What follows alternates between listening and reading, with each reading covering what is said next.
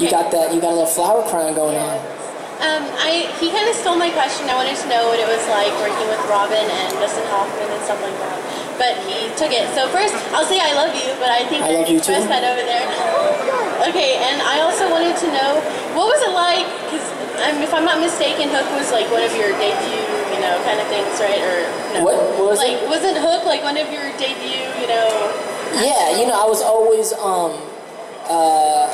people say like I was discovered by Steven Spielberg, and that's true. I was 15 when I did that movie, but I actually started acting when I was 10, and I acted a lot before then. I was a very serious actor by 15, but it's great when you do a big movie like Hook with like Steven Spielberg and these kind of cats. It's like a debut for you in Hollywood in a lot of ways, where you have a certain status in town, and it opens up a lot of doors, and of course a character like that has burned, in a lot of people's memories for years. So it's kind of cool. Everyone comes to Hollywood hoping you can do a character that someone or anyone will remember you for.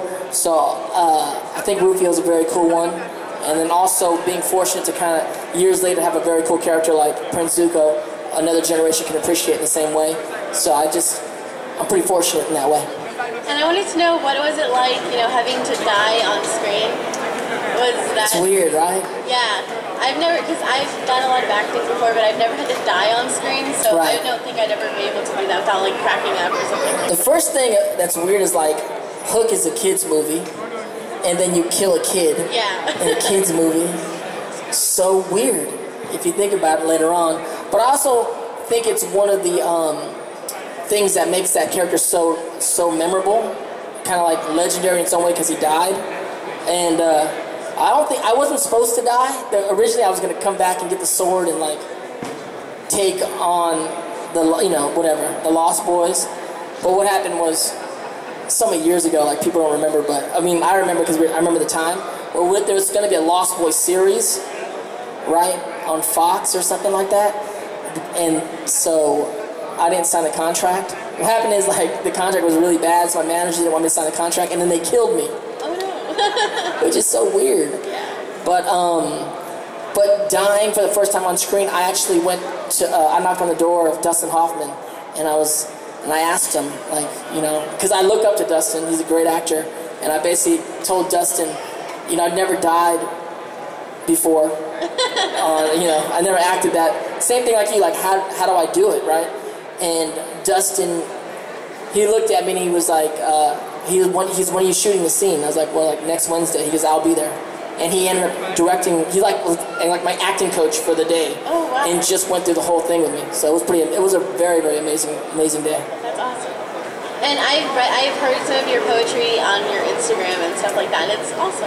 Thank you so much. I wanted to mention that I did know that, like, the poetry stuff. So yeah, my poetry side. Yeah, so that's cool. Thank you so much. Hey, Dante. Yo, what's up? First of all, big fan of your voice. Thank you very much. Series, Jack Long, really nice. Had two questions. As far as the voice acting goes, when you're working on a series, did they give you the whole series, like, all at once, and you have to learn all the lines, or do they give you episode by episode and you go? Episode by episode. Yeah, so me and the cast, we found out we fell in love with the whole Avatar project and learned everything by just reading the scripts from week to week. Like, we come in like, yo, did you read it? Did you see what happened? Like, we were like, that's how involved we were reading it. So a lot of people, like, I didn't even see the series as the cartoons till like years later, after we probably did the first series 2 years before it came out. So it's kind of weird. Like, I lived the whole series. Like, the characters that you guys watch on screen weren't the characters I grew up. I mean, like, I didn't come up with.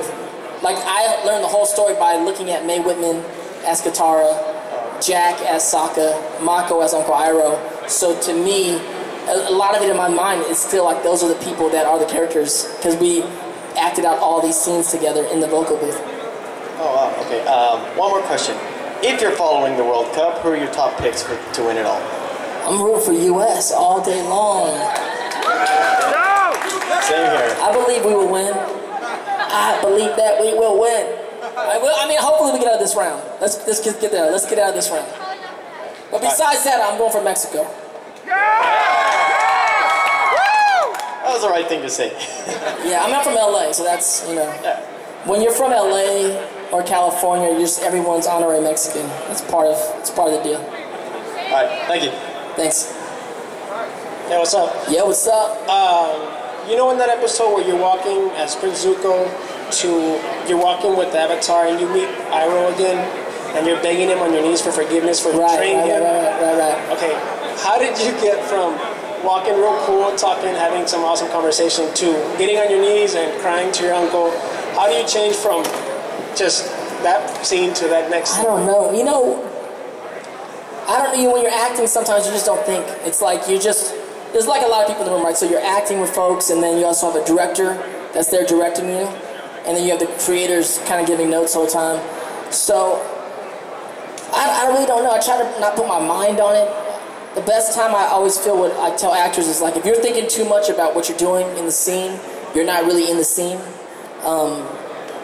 The best acting is when you're just kind of in it, talking to the person. If you're like over here thinking about making moves and all kinds of stuff, then you're probably not in the moment. You're not in the scene. That's the job of the director and the other people doing that stuff. Our job is to just be here and play the scene. And when we play the scene here, anything could happen. And anything could happen. You can go from being happy to sad, and like in a blink of an eye, it could happen. Because that girl right there? Yes. She didn't know who Avatar was or what cartoon it was? Yeah. And in that scene, she saw you crying on your knees and she started crying. That's So what I was saying is, like, have you ever cried when you were doing the voice acting?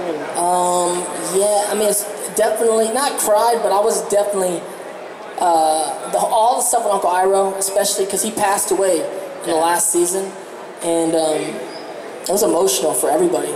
I mean, ironically, that he passed away, and then the next week is when he's in the cell, and I'm talking to Uncle Iroh and asking for forgiveness and stuff, but he doesn't say anything back. Like in the script, he doesn't say anything back, but he's passed away.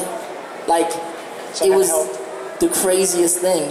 And then the next week, the actor that came in to replace him was in a separate booth, and we started doing the scene, and then he starts speaking, and it sounded like dead on like Mako's voice, and all of us were like pretty emotionally like wrecked, because it's just, someone that you care deeply about and that you know just passed away. It's really, really, really hard on all of us. All right, appreciate it. Thank you.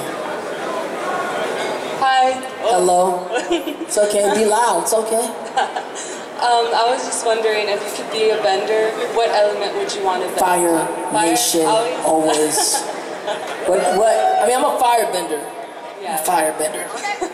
There's no other answer for me. What would you bend? Water. Water. Fire, right? Water? Water. Okay, if you're like Fire Nation, let me hear some noise. Fire Nation? Okay. Water? Air? Okay. Earth? Alright, okay, I hear what you're saying. I represent the Fire Nation. For good or bad. Fire. I know, plus Jake Long's a dragon. Yeah. We're like Fire Nation all day long. Thank you. Thank you. Water Tribe. How's it going, man? What's up, man? I just wanted to ask, you've done a lot of traditional acting and a lot of voice acting. So I just wanted to know, between those two, what would you say is your personal preference? I'm just an actor, I don't really have a preference either way. Whether it's a camera in the room or it's a microphone in the room recording me or a camera shooting me, I'm still trying to do the same thing. I'm not one of those voice actors that have all kinds of different voices. When you notice when I'm acting my voice, I'm just talking. It's just Dante talking. So really, I'm just an actor who happened to be with people that dug my voice. So if I'm doing like Zuko stuff, I'm just trying to act him out as best as I can. So I don't really distinguish one way or the other. To me, it's all just good acting. People that want to be voice actors, I say that's great, but you need to learn to be a good actor. Like, don't try to distinguish the two differences. Bottom line, train and become a good actor. And how it comes out, how it's going to come out, but just strive to be a good actor. Okay. All right, thanks a lot, man. Thank you. Hey Dante, how you doing? I'm doing well. How are you doing? What's your name? I'm Matthew. I'm actually the sound guy. You're Meth? Matthew. Oh, Matthew. I was like, damn. Does it look like I do? You're like, I'm Meth. I'm like, that's gangster. Actually, I'm addicted to that stuff right there. Sugar. I know. I smelled some. I was like, I smelled funnel cakes or something up in here. It's incredible. Sugar Daddy. So, I'm down for that. What's up? Now I'm gonna go there very shortly. Anyways, they cut it off after me, so I'm the last one. But you're the last one. Man, I gotta ask this question. I mean, I'm old school. I grew up with the hook. I'm old school too. Yeah. So, what was it like to work with Julia Roberts in her prime? First and foremost, she was super hot. Yeah. Second, it was a little strange. She was, first of all, she was very nice to me, right? This is the thing. She was young and she's an ingenue and she was like super hot. And when I met her and I got to hang out with her on the set or in the makeup room, she was very sweet to me. But this is the weird thing. So at the beginning of the movie, when we started shooting, she was dating Kiefer Sutherland, right? And the first time I saw her, I was kind of scared of her because so Kiefer's like bringing dogs onto to the Sony lot, which you can't bring dogs on. He had like 2 dogs, and the guard is like, "Sir, you can't bring dogs in the lot." And then Julia Roberts comes out like full on in Tinkerbell costume and yelling at the guard. I mean, she's young, and then she fires the guard. And she's saying like, "I'm gonna get you fired," something like that. And Kiefer Sutherland has the dogs like, and I'm like, my dressing room is not far, so I'm like watching this whole thing go down. And then so she leaves and he leaves with the dogs. And then Dustin Hoffman comes out in full-on Captain Hook costume, tells the guard like, "You're not fired. Don't worry, you're not fired." So she was a little erratic because she was supposed to get married in the movie, and I think like all these like invitations went out, but then she dumped him or something. So halfway through the movie, it's like Kiefer Sutherland's on the set, and then the second half of the movie, Jason Patric's on the set. It was like, whoa, this is weird. But, you know, she's a young actress. This is like a lot of years ago, I'm sure. It was a hectic time in her life. But to me, she was super cool. And of course, I'm just like a teenage boy, like looking at a beautiful woman like Gaga over, you know, in the same room. But yeah, she was cool. She was cool, man. It's always great to meet like movie star, like especially like actresses. Yeah, because she's on a level that's. Because you're like, who are you? That's crazy. And I don't know if they're like more sexy or hotter because they're famous. I'm not sure, but I think maybe not. I don't know. Certain cats like working with Antonio Banderas, right? Like he's a superstar for sure. But when you talk to Antonio, like I'm talking to Antonio, right? He has this thing where he's talking to you, and then everyone else disappears in the room.